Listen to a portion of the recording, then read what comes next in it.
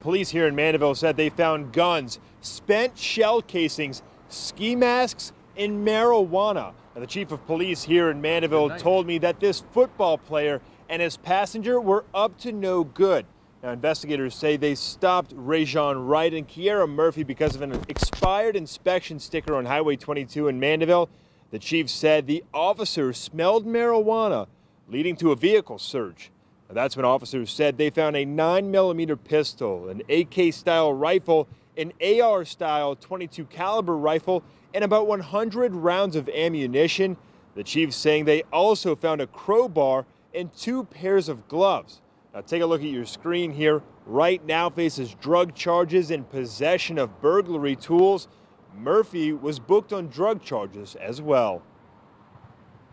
As of right now, we can't say they're connected to any crimes, but from everything that we saw, like I say, these individuals weren't going to choir practice. There was, there's some wrongdoing involved somewhere at some level.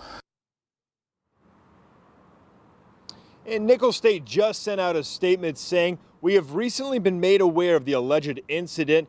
Mr. Wright has been immediately and indefinitely suspended from the football team while the legal and student judicial affairs processes are ongoing."